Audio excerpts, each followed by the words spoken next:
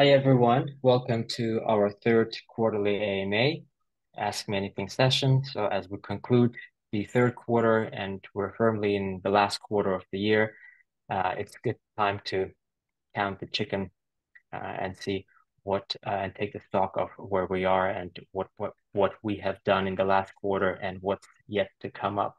Today we have all of our co-founders. So we have Kurt Nielsen, we have Peter Frandsen, we have Brian Gallagher, and we have a guest from Aarhus, Jesper Gravgaard. Some of you may know him from the Dora Hackathon in July. We also have Tiago Serôdio from who heads our community, and we have Bruce An, who is head of our developer relations. And as we start our AMA, please note that this AMA is being recorded and the recording will be shared towards the end of the week once all the recordings are done and once we process it. So without further ado, let's go to the agenda for this Q&A, AMA, sorry. So we'll start with Kurt. Kurt will talk about where we are with the project and all the activities and adoption and on-chain utility, and he will give an update on our listing efforts, followed by a presentation from our CTO, Peter Frandsen, about research code, internal controls, and the QA process. That will be followed by a presentation from Jesper. He will talk about our mainnet development status, and our AMA will be concluded with the adoption status, so by Bruce, yours truly, and Brian. And at the end, we'll have time for Q&A. So without further ado, over to you, Kurt. All right, thank you. Yeah, let's take the next slide and jump right into the, can you hear me? Yeah, it works. Perfect. All right, so this is like the overall priority of the project as a whole. So top priority is governance and mainnet and then adoption. Governance is in place, AAA audited of the running of the project, how to run a foundation out of Switzerland, and also the classification of the token, which is the two main topic on that account. The mainnet, we are with the version 4, and we'll be talking much more about that. But it is on the three main features of the network: is scalability, it's privacy, and interoperability.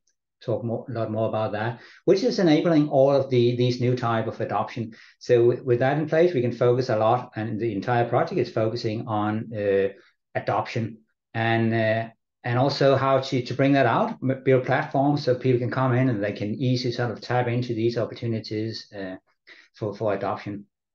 And listing is of course what everyone is thinking about. So we'll tap into that and give you a up to date status on that.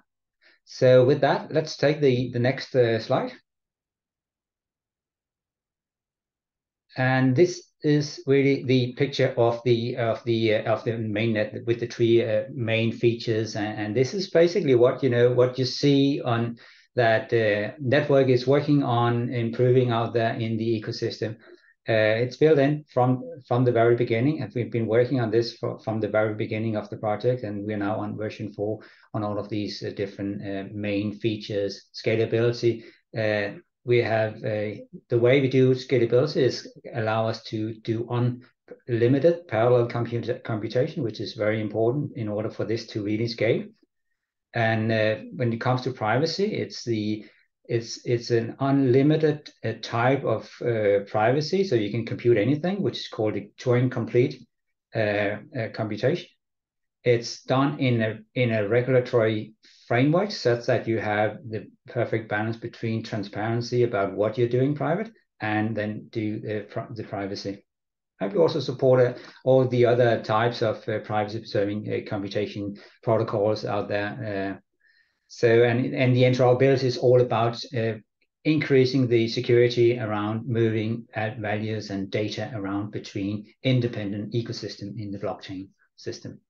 With that, let's dive into adoption. And I want to talk about two things on adoption, two sort of platforms. So we could take the next slide.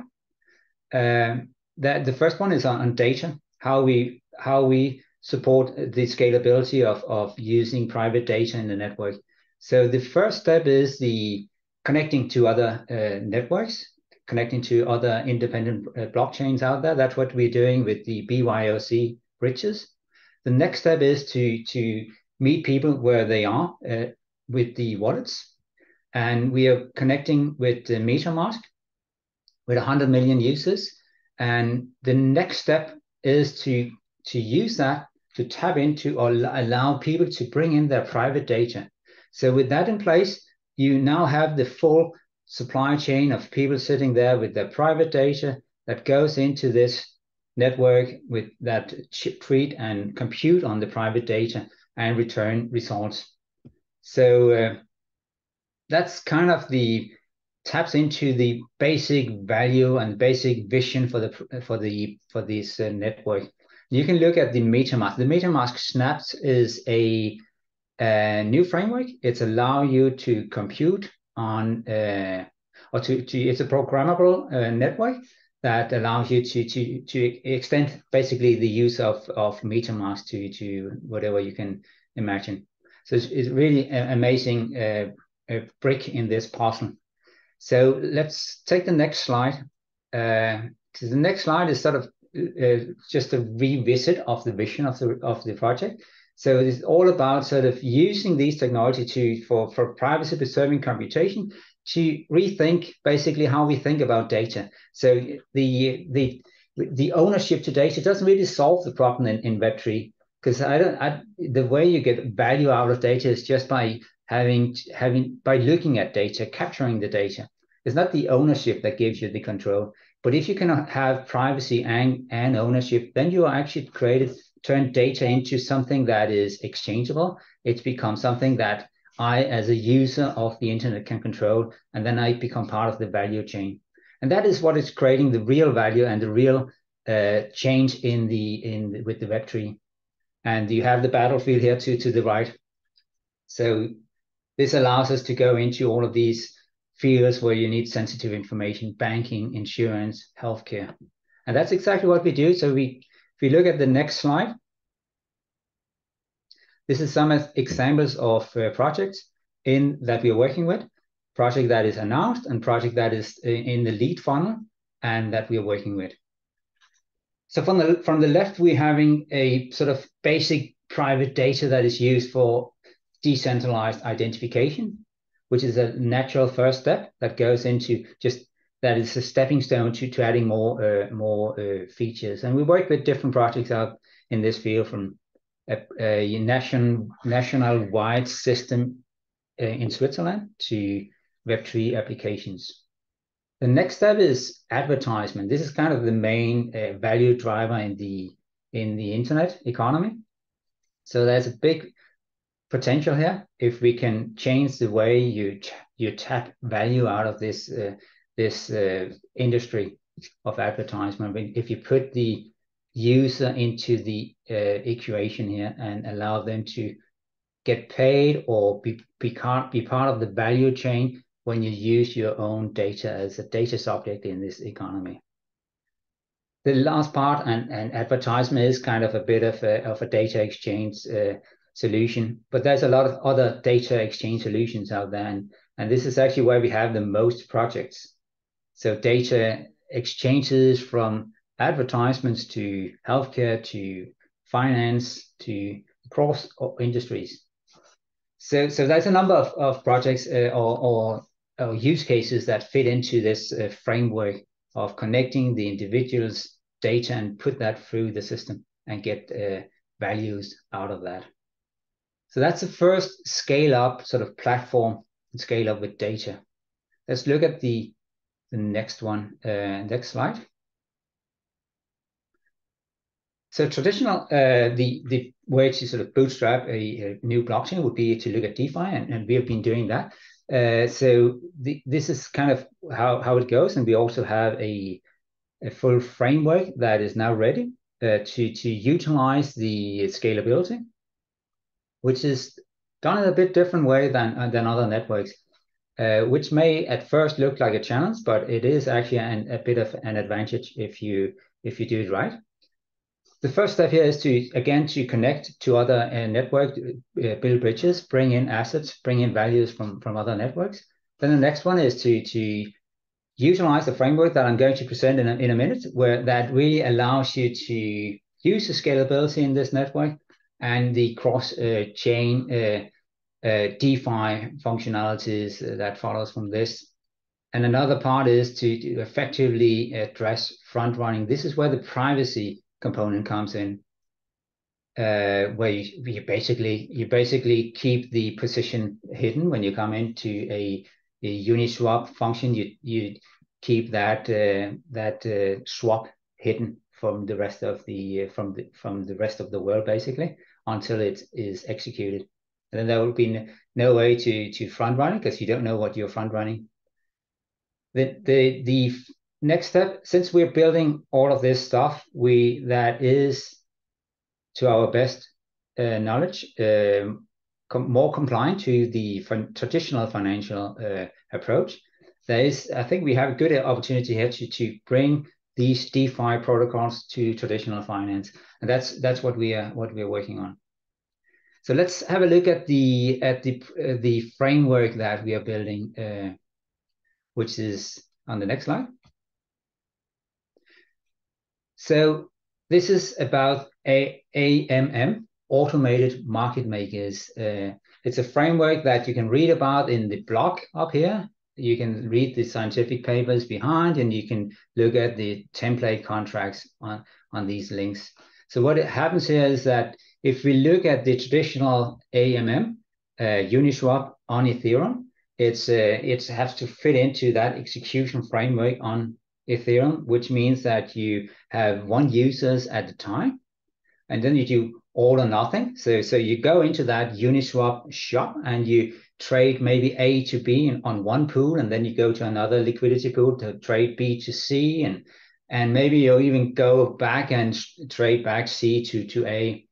That's an opportunity, and since you're the only one in that shop, you actually have the opportunity to make a profit on free arbitrage in a network like that, depending on the prices. So what we are introducing is the unlimited parallelization, which means that you have liquidity pools sitting on different shards, and these shards are completely independent, which is what is giving us the scalability properties. But it also sort of kind of destroys a bit of the free arbitrage, as an example that I just presented in the traditional Ethereum framework. So what this model that we are suggesting is actually to reintroduce that into a scalable framework. So now we have a system that is maximizing the availability of all these assets that is sitting in this shop. So you can multiple users using the same Uniswap. And if you have someone that is going to fix prices, then you only take out the liquidity for that swap that they are focusing on. So you're really maximizing the availability across these liquidity pools in the system. There's a few details to this, so go dive in and read more about how this can be done. And we have template contracts, so it's really ready to go. So with that, I mean, let's move on to the next slide, which is basically a picture of the total ecosystem. And Bruce will give us an overview of what is sitting in the lead funnel further a bit later. So let's just move on to the next slide. So this is probably what most people are thinking about. So when do we get the MPC token listed? And we're working on that, and we're doing this in a time where you have all of these headlines there. So this is a time where good is separated from bad. And we all know what is here on the right side. A lot of not so good news for the industry, let's put it that way. But on the other hand, you also have a lot of interesting news where, as an example, in Japan, where there's a lot of interesting regulation happening at the moment. They're very positive around the technology and what it brings to the economy.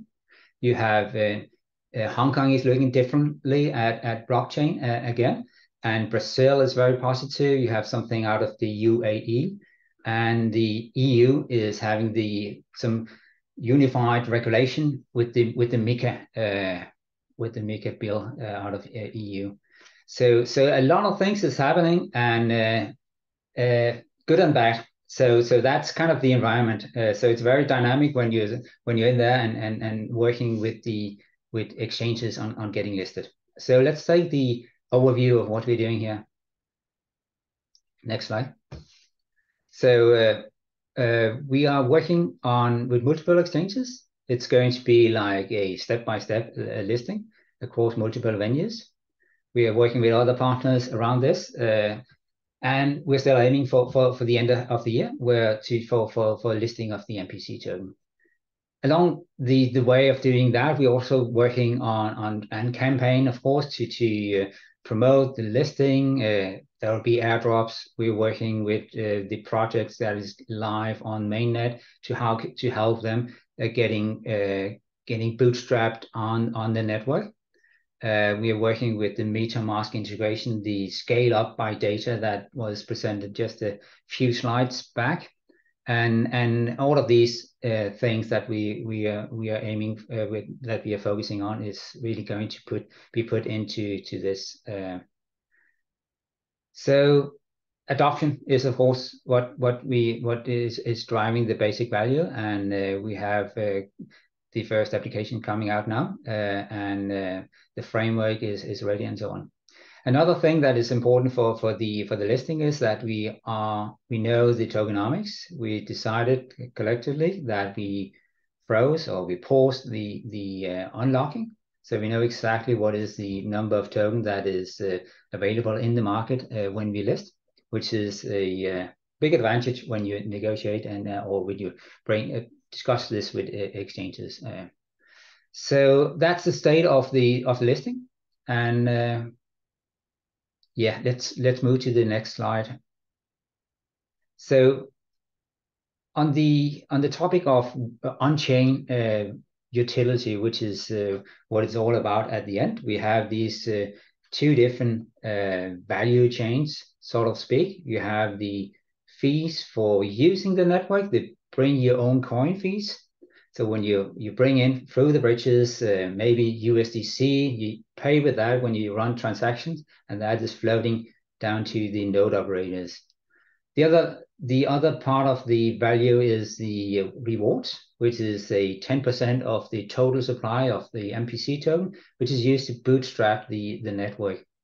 And that we have a mechanism for how to distribute that to all of the token holders, basically, through operating the nodes and through community staking or delegate stakes to the node operators.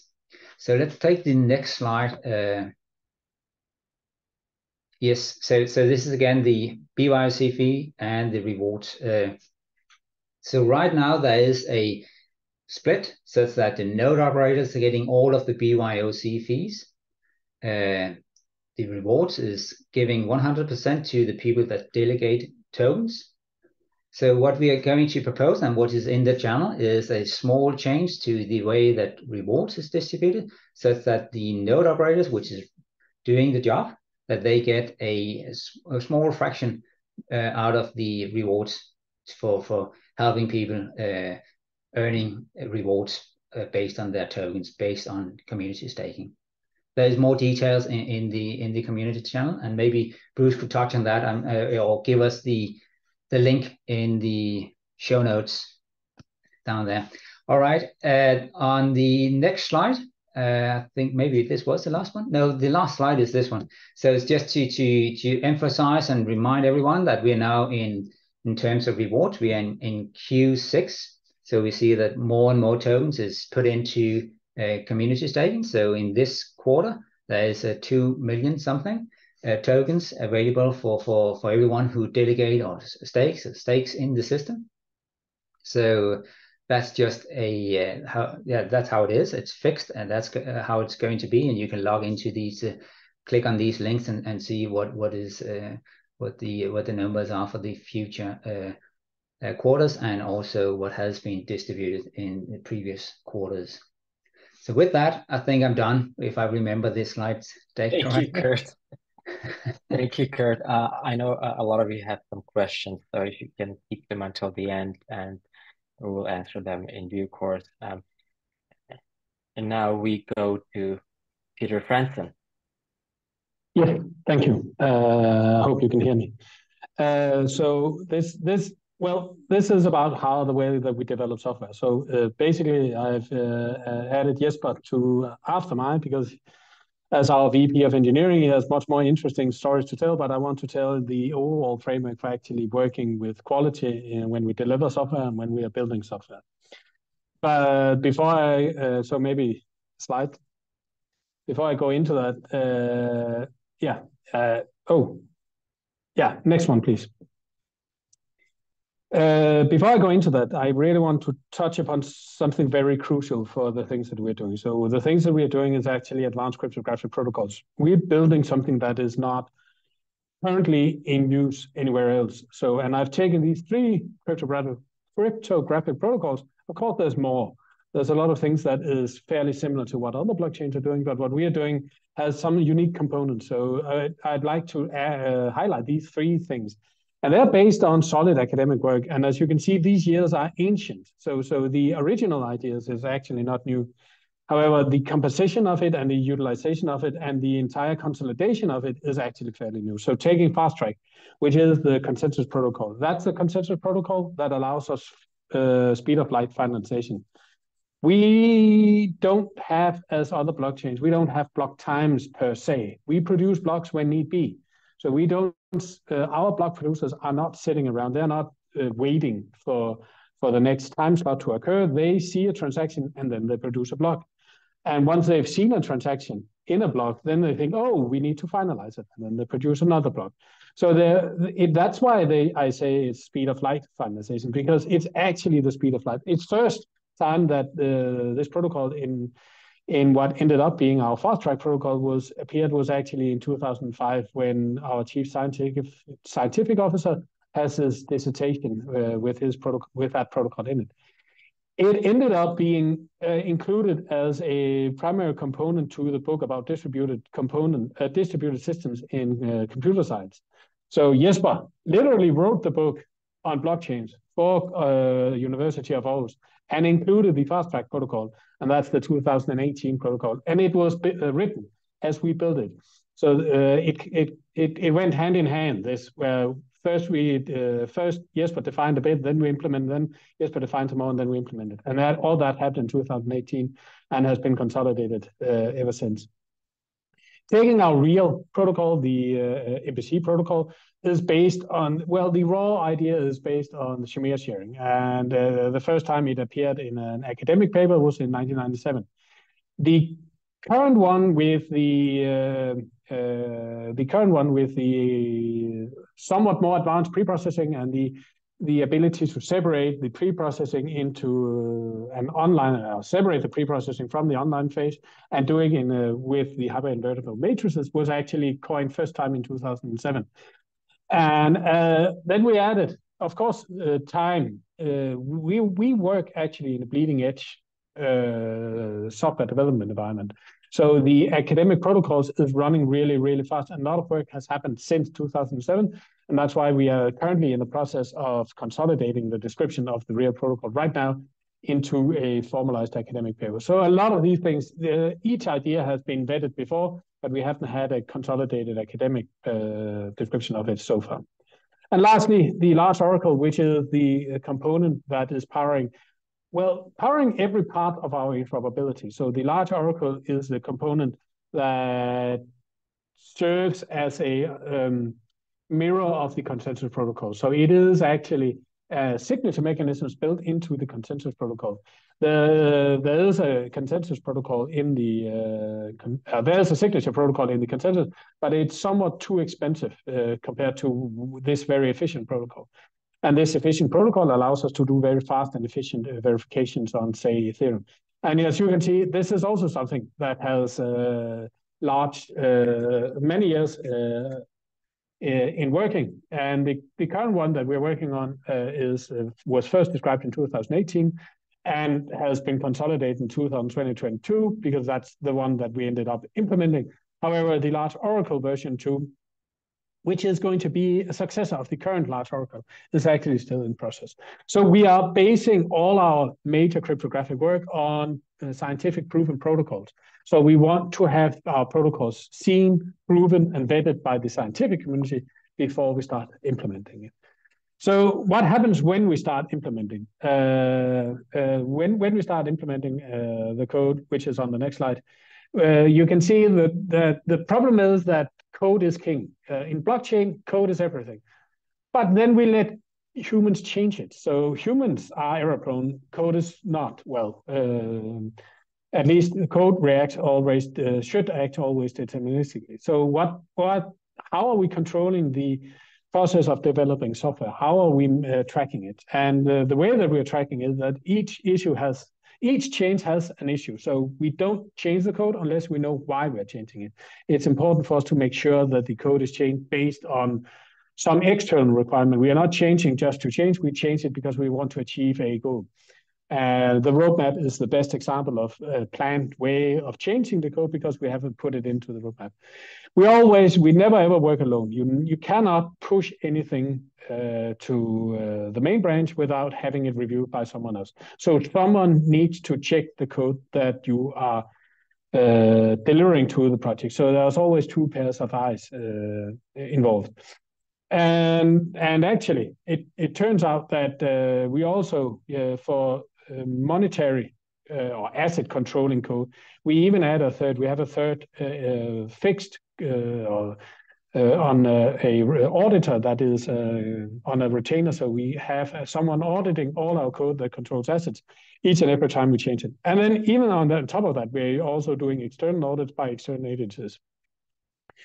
I want to stress, so I put in here the link for our guidelines, our developer handbook, so you can see how our developer handbook is written and what are the framework for delivering software. So I'll be happy to show that that's publicly available. I just want to stress that we actually, especially for our backend, we have 11 specific code analysis tools that actually check that we have provided the code in the right quality or in the best quality possible, and that code quality is 100% code coverage, and mutation test coverage needs also to be 100%, which turns out to be very, very hard to achieve if you haven't tried it before. So we are trying our best to actually make sure that the code that we're shipping is doing as intended by the original proposal. If you change the slide, I'll just go through the quality assurance funnel, which can be seen as a funnel. Let me see if I can do this right. It can be seen as a funnel where in the beginning we start with the design. So we start having design, and the design needs to be reviewed by the principals, by the one that are going to accept the code in the end. That design needs to be reviewed by them. Then we actually start delivering the software. So this is where most flaws are being caught. And then we start to delivering the code. When we write the code, we use our automated tools, and we have a ton of tests, and I can't even begin to count the number of times that people have changed the code because it was not tested properly or because the mutation coverage was not high enough. Then comes the code audit, code review, and this is again one of the places where we really have where a lot of things is being caught. And then the external audit for monetary code, that now we are getting to a point where the funnel becomes much tighter, where we have fewer problems being found. The third-party auditor then checks the code. And lastly, we go to the integration phase. We put it into our comprehensive tests, where each time we change the code, we have comprehensive integration tests that test that the code in real life actually works as intended. And once that has been completed, then we move the code to open source. And once it's been moved into open source, we can release the testnet and mainnet images. And very few times we actually had to change the software based on something that was found in the testnet. So this is sort of the fun in which we are running our quality assurance and the way that we secure the software that has been delivered. And with that, I'll hand it over to Jesper, our VP of Engineering, who will be telling us not how, but actually what we've shipped. Thank you. I'll try to take you through all the different things that we have shipped, and I'll give you some highlights about what's coming in the roadmap for the next little while. So, Bakyt, if you take us to the next slide, then I'll start with the highlights here.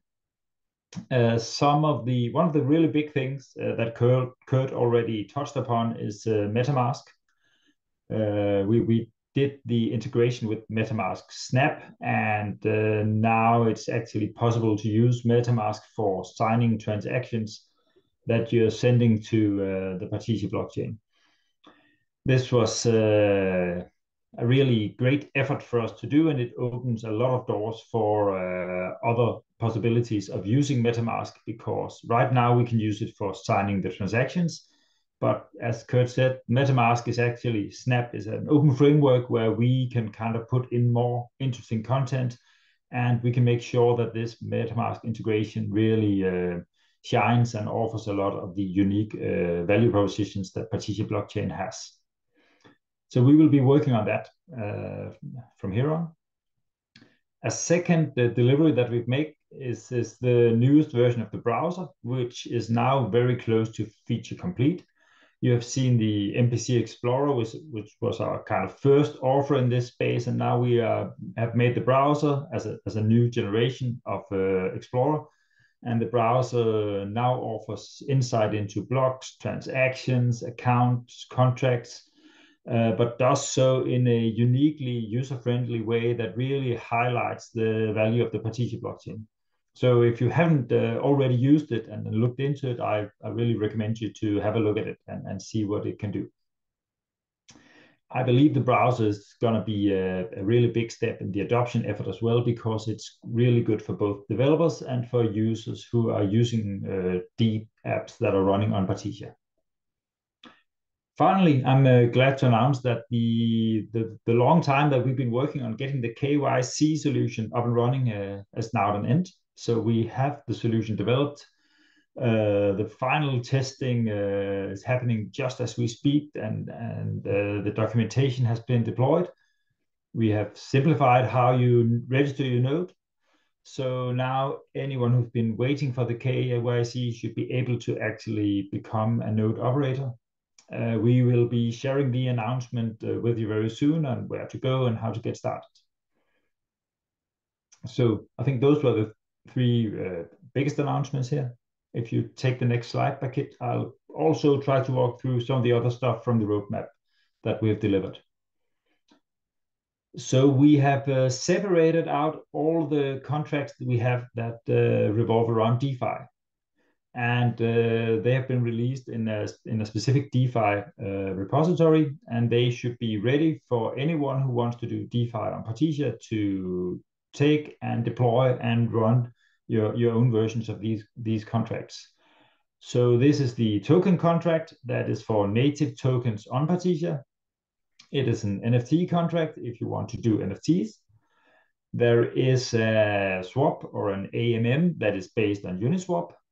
That is ready to be deployed for swapping to a pair of tokens. And there is a DEX factory that can keep track of a bunch of swaps and deploy new swaps. Finally, as Kurt alluded to, we've been working on this scalable AMM solution where we can do full scalability of a routing of swaps where the different swaps are sitting on different shards on the blockchain. And we will be releasing not only the swap contracts that can participate in this, but also the routing contract that will actually help you move your token through a number of different currencies to get to wherever you want your token to go. So that is what's coming up in the DeFi world. As Peter said, all of these contracts have been gone through our rigorous review and testing process. On top of that, we have released some CK contract examples. The secret voting and the second price auction is available for you. And more will be coming up. I think on one of the next slides, I'll share a few of the examples that are coming with you. And the BYOC framework has been finished. The framework is what allows anyone to actually anyone who's a node operator, a token holder who has enough tokens to actually propose a new BYOC currency, which can then be voted through by the node operators, and which will then become a BYOC token on the blockchain. The first two tokens that will be running through this framework will be the Polygon Matic token and the USDT token. But after that, it'll be possible for anyone who has enough tokens themselves to propose another new token to go through the framework. Bakyt, next slide. Yes. Finally, a few more smaller updates. We've delivered a bunch of governance stuff. For instance, price oracles that allows you to keep track of the price of Ethereum and the BNB token. We have delivered what's called staking as insurance, meaning that if you have a smart contract that you want to make really sure is not delivered because it lacks gas for paying for storage, then you can actually stake MPC tokens towards that contract, which will guarantee that it stays alive.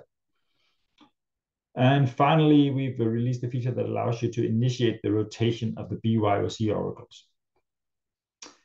We are also releasing the how do you actually run Partitia blockchain as a MPC or zero knowledge second layer on top of Ethereum.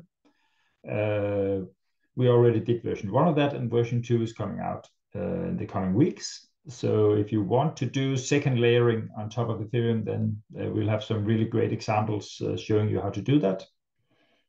And in the smart contract ecosystem, where we are helping developers create solutions, we've released new documentation, new guides, a test framework that allows you to thoroughly test your own contracts. So you can use the same type of methodology that we're using for testing the governance when you develop your own contracts. We've released a command line interface that allows you to interact with Partitia blockchain from your command lines to automate interaction through scripts. And we've released a bunch of examples. How do you code a client? What does a web page that talks to Partitia look like? And a bunch of smart contracts. So that's a lot of the stuff that's already out there. Let me tell you a little bit about what's coming in the next months. So on the governance side, we want to improve the way we select the block producers. We are going to put a little more randomization in to actually make the block production, the block producer selection better. Finally, we are going to be adding even more comprehensive integration testing, especially around how the account balances work and move around through the different types of operations. Regarding adoption, what we want to do is to add some features to the smart contract language and the abilities you have as a D-app developer. So we want to support really huge states in your smart contracts. This will, for instance, allow you to create a smart contract that has 1 million token holders of your own native token. Another thing we're working on is the cheaper deployment of smart contracts so that you can deploy a lot of contracts without paying so much gas. And a big one that we'll be adding is contract upgradability, which will allow you to deploy new versions of code for contracts that already have been deployed. The upgradability will have a governance that can be designed by the smart contract programmer. So whoever codes the contract can decide who and how the code is allowed to be upgraded. Regarding the developer experience, we will be launching a web IDE that will make it really quick for developers to get in and develop their own solutions. We'll be launching a gas estimation tool. And finally, we want to give even more examples. For instance, an example of how to do statistics in zero knowledge, and an example of how to get random data. So those were some of the highlights of what's to come. I think we move into adoption. Thank you, Jesper. That was our VP for engineering out of Aarhus. Now we move to adoption. And we will start with Bruce Ahn, head of our developer relations. Hey, thanks, Bakyt, and thanks everybody for joining on this call. Yeah, if we can go to the next slide, we'll just begin talking about adoption. Yeah, so So the first number that I hope that the audience, that you guys will be able to see, is a significant increase in the number of leads that we're working with since the last AMA. 3 months ago, we were working, for the first 6 months of the year, we were working with 43 leads in the enterprise, about 43, 45 leads in the Web3 space. In the span of 3 months, we've, tripled the number of leads that we had. And that was, it was a surprise even to myself, I think even to the team, how we were able to get so many leads all of a sudden. I think we could distill it down to like 5 specific reasons. So the first one, I think, is that privacy is becoming a focus in the industry. If you go into different events, you'll see that people are talking about zero knowledge proof, and people are actually recognizing and understanding what MPC is. So privacy has become a very big focus, and we think that it's going to continue to be shown interest. The second reason is that we're far more active in events. You guys have seen, hopefully, us attending events, doing reports, showing what the events have has given us after we attend them, and we would write reports from what we've gathered from those events. So we're definitely more active in events. The third reason is that our adoption team is growing. You've seen some articles, hopefully if you're astute and keeping up to date with all the different articles that we've been writing, you might have seen 2 new faces, which we'll formally announce in the near future. But our adoption team is growing, and they're adding a tremendous amount of value.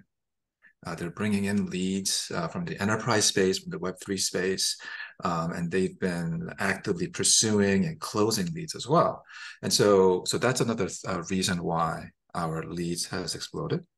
The fourth reason is that our external leads team is also producing a lot of results. So as an example, you guys may have heard of Vinny Lau, and he's been helping us generate additional leads and being, adding a tremendous amount of value in the ecosystem as well. And lastly, the fifth reason, and this is actually to answer a question that came up on our live question, which was, why hasn't anybody heard of us yet, right? People have heard of us. So I was in Token 2049, as an example, I was in Token 2049, and I was in this MPC conference. And the person on the stage was giving, a demo, and then he had a Q&A. And one of the person, in the audience in front of me, raised a hand and said, "Oh, so you guys are doing this from a scalability perspective. How does it compare to Partisia blockchain's pre-processing method?" And I was like, who was that? Who was that that mentioned our name? So it was really exciting to hear people mention our name. So when we go to events, we say, "Hey, I'm from Partisia Blockchain." Many people are saying, "Hey, I heard of you guys. Hey, oh yeah, I've heard of you guys." So I think at a high level, it shows that our marketing, while it may seem quiet to you guys, that it is seeing results. And I think Bakyt will share a little bit more detail around that. So those are the reasons why I think we're seeing a lot of leads, and we think that it's going to continue. And as a result of that, we are signing new projects. So as an example, Veric, we announced Veric, we announced Verifier, we announced Del Norte, all working on different aspects of the project focuses that Kurt has mentioned earlier in the previous slides. And so new projects are being signed with more to come, and hopefully we'll be able to continue to show progress in our growth and the increase of our dApps in our ecosystem. And the other exciting news is that mainnet launch is coming up for a variety of different teams that have been building quietly for a while. So as an example of blockchain ads, meta names, Veric, you will soon see launch dates coming up soon. And as a result, for the node operators, hopefully you'll begin to see BYOC results flowing through, helping to show value to those people who are running the nodes. So that's our high-level leads and adoption leads update. From a project focus, looking forward, so we have a couple of different project focuses. Kurt mentioned two different types of scaling from an adoption perspective, scaling with DeFi and scaling with data. So from scaling with DeFi perspective, there are teams that have shown a lot of interest in building wallets for us. In fact, we had a team that wanted to build wallets for us for free, and wanted to include not just our tokens, but also to be able to integrate the additional value proposition that we add on top of just providing tokens. So things like DID, things like SSI, or things like so scaling with data as an example, to be able to do advertisement directly from a wallet, or integrating the wallet into an advertisement platform, or a Web3 cookie tracking perspective. So there's a lot of wallet interests. We have teams that are interested in building a bridge with us from a UI perspective. So as a reminder to you guys, we have an infrastructure already that we promote as the world's most secure bridge in the world. It's powered by MPC. So we have this amazing infrastructure, and now people are interested in building bridge to a bridged UI on top of the existing infrastructure that we have, to promote the world's most secure bridge. And then once the bridge is solid, then there are now teams that are interested in building the DeFi side of things, going back to Kurt's the scalable AMM model. So we have a solid pipeline of teams that are looking to build on the DeFi track. And then we have scaling with the data side. We also have a very a solid pipeline with DAOs that are interested in adding privacy. If you guys remember, on the ETH Milan, I was in a panel where we talked about DAOs, and we talked about the importance of adding the human element into DAOs, which included the need for privacy to create a more integrity-based voting structure. So DAOs have shown a lot of interest. Supply chains also have shown a lot of interest. In fact, we met with two different well-established supply chain companies at the CV summit that we had, and they were also interested in our technology. So we're going to continue to pursue those leads as well. And then we also have the DID, data sharing and analysis, those types of things. DID has been a very big focus. Every single conference you hear of at least 3 or 4 different DID solution providers, and we add additional functionality through MPC. So they're interested in learning about how they can add additional offerings on top of their existing DID solutions, as well as data sharing and analysis. So things like supply chain would be a data sharing and analysis. Things like advertisements would be data sharing and analysis. So those are another track that we're focused on, and a lot of teams are showing interest in building on our chains with those topics. And lastly, there is the others section, which goes outside of our MPC technology. It will be very interesting for you guys to know that gaming teams have shown interest as a result of our interoperability model. So the interoperability model was really created initially to allow for other tokens to be used in our system, as a way to promote in a way for us to promote the collaboration between other chains.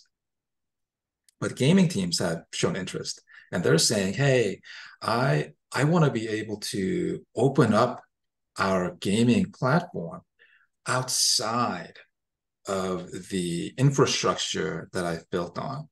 Rather than if I build a game on top of Ethereum, only the ETH people can jump in and pay and then play in our games. What we want to do is to add other gaming customers. People, we want to allow for payment for Ethereum, BNB, USDC, USDT, Polygon, et cetera, et cetera. And so our platform, if you build a game on our system, it allows for that. So there's a lot of interest from a gaming perspective, NFT as a certificate, NFT as art, and so on and so forth.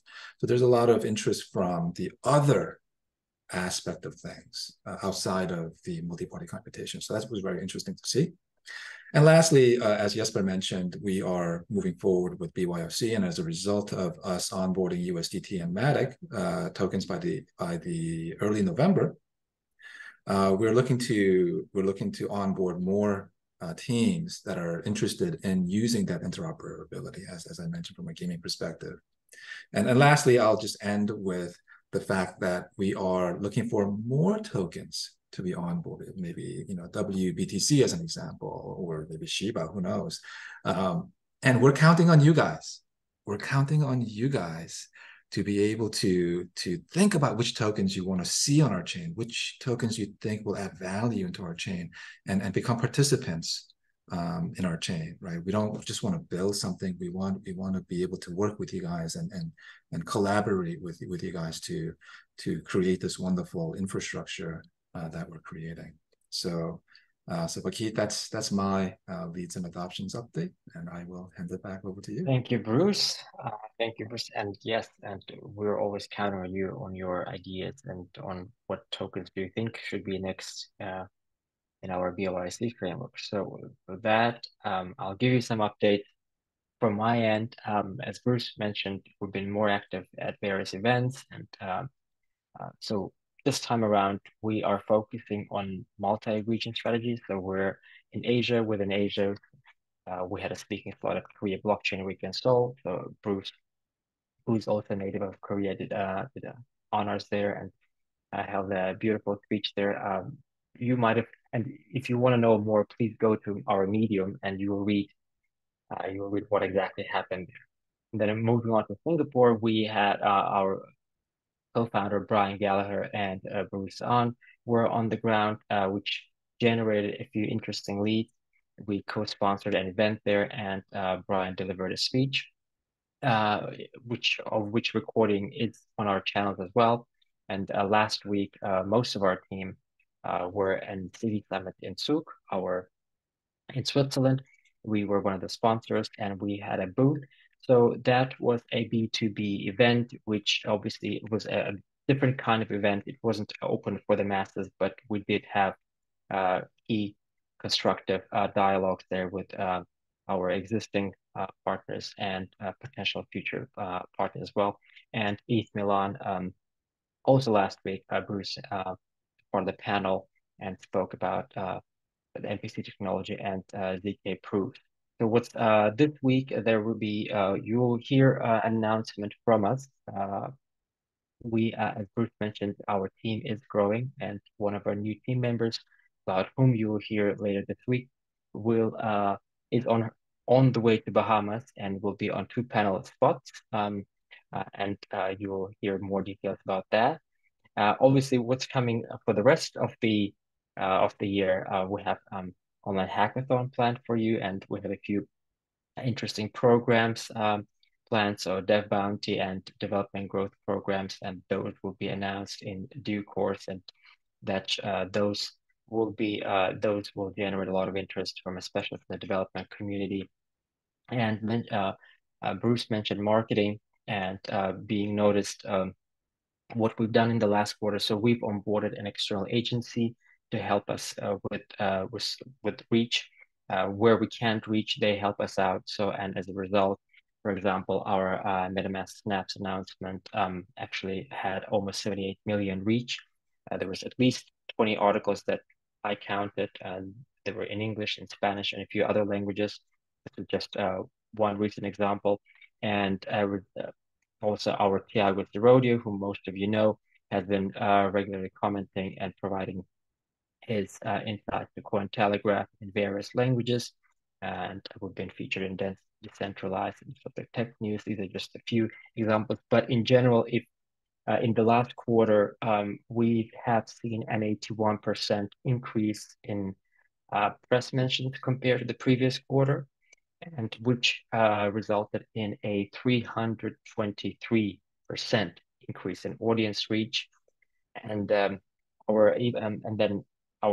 monthly even our YouTube views have increased on 57% on a monthly basis.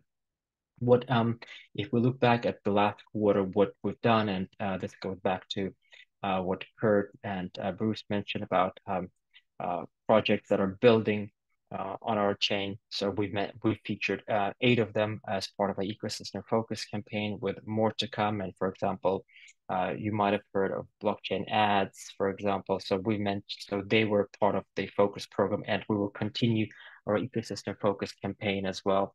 We've announced our grants program for the second half of 2023. Please apply.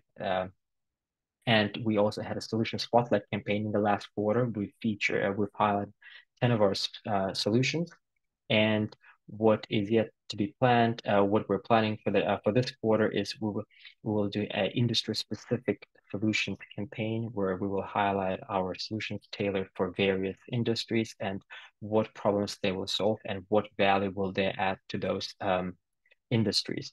And as most of you have seen, we've launched our video series, Partija Pulse, and we started the first debut edition was in July, and we'll keep it up. And most of you said that you've really enjoyed the format. We'll do more of that. And so that was a quick wrap up for me for Q3. And with that, I hand over to Brian Gallagher. Thanks, Bakyt. Hey, everybody. So of course, we're building a robust infrastructure where all sorts of use cases can be built on top. One of our focus dApps, though, is sort of targeting more the social side of blockchain, as well as gaming, NFTs. So it's a bit of an exciting consumer play on top of Partija blockchain, and it's called party.com, Parti.com. We've had a really successful beta launch these last few months. So here we just posted the numbers from July to September. During that 90-day stretch, we achieved 155,000 active users. Those are each unique individuals who came to the website to watch live streams, chat, comment, etc. Basically, what we've managed to achieve, and as you see there also, we say that we've gotten 517 streamers to join. So it's a two-sided marketplace. There's content creators, live streamers, and then, of course, viewers. So we already have over 500 people who've done a live stream. And this has been a very effective way to gain site traffic and users because streamers are popular now. The trend of most media, live media, is going towards live streaming. And basically the strategy is that, we've integrated a typical Web2 login, but combined it with some new technology to issue Web3 Partija wallets with each new user sign up. So as we're accumulating more users, we're actually accumulating more wallets on the blockchain. And so part of the strategy over the next few months is to activate these wallets with things like airdrops, on-platform insight games, currency, etc. Longer run, facilitating micro rewards for data exchange like receipts, surveys. And then already working anytime there's a subscription to a creator or you purchase one of their NFTs, that's all on chain, driving real world transactions onto Partija. So actually this live stream even was supposed to be on Party, but Tiago's computer broke right before the live stream. So we had to make the pivot back to Zoom. So you can look forward to maybe the next AMA and, weekly Partija Hive Minds being on Party if you haven't experienced it yet. But yeah, that's it in a nutshell. I think the Partija blockchain solving, 3 major problems like Kurt started off this talk with, which is scalability, interoperability, and privacy. And, in a site like this, it's a very good demonstration of sort of Web 2 meets Web 3, where, the scalability of our blockchain allows things like high volume micro rewards for transactions or subscriptions. If you try to do all that on Ethereum, it would just be unaffordable. If you want to send someone 25 cents, it would cost you $1.50, right, to send USDC across Ethereum. So the scalable nature of our blockchain allows for new age platforms like this to exist. The interoperability allows for multi-network currency usage across the platform. It's not just, you're only able to, move things around on ETH, right? So this is the trend of how dApps are going to be, that, accommodate all the different networks and, give micro reward opportunities and things that are privacy preserving, like ad targeting. That's sort of in the future of where we see, social networks and user interactions heading. And so I think Partija blockchain is on a great start to providing the proper infrastructure that would allow an app like this to function. So please give it a try and see what that is all about. And that's it for me. All right. Thank you, Brian. And this concludes presentation from our end. And now it's time for questions. I think some questions have been already answered. And we're also actually past 1 minute past the hour, but I will go ahead and ask a question from Kurt, Peter, Brian. If you were to give us one teaser, right, what things that you haven't mentioned in Q4, what do we have? What does our community have to look forward to? Give us a teaser. What is yet to come? There's a few that come to mind, but if I said them, I would get in trouble. So I can't say that. That's the thing. There's a number of things, but I mean, we cannot speak about everything. So that's really a lot of things happening.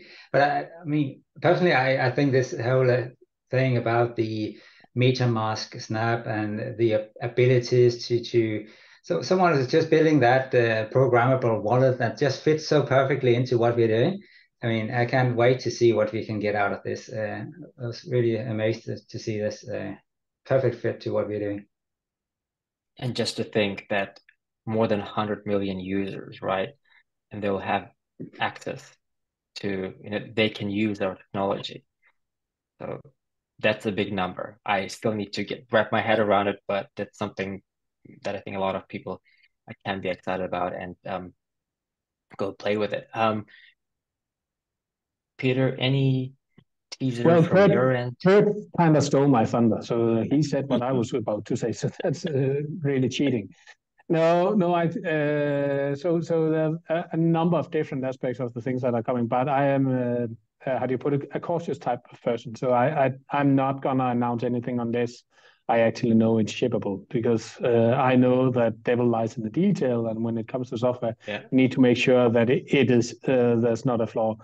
And to go back into history, one of the points about one of the novelties in the bring your own coin framework that we had, or bring your own coin system that we had, was actually coin back in the day. So we had a design, and then it was there was a question being raised about it. And 1.5 years later, we actually had the current design, because it turned out that while the naive way of doing it is fairly easy to implement, the right way of doing it actually requires us to have both the small and the large organ, to have collateral on the small organ and use the entire value chain or value of the chain in the large organ. And those two goes very well hand in hand, and is actually necessary to achieve the type of things that we're doing. So I wouldn't underestimate understanding the right design. And that means that also a number of the things that I really want to brag about is going to be postponed. So sorry about that. I've answered at least one of the questions in the we do have more stuff to come, but this is again one of the things that I'd rather prefer to state when it's done and not when I'm hoping it's going to be done. So we have one question which was already answered, but regardless, I'll still read it out. So I think, Curtis, what you mentioned earlier, the question is, are we entering the exchange this year? Yeah, exactly. That was in one of the slides.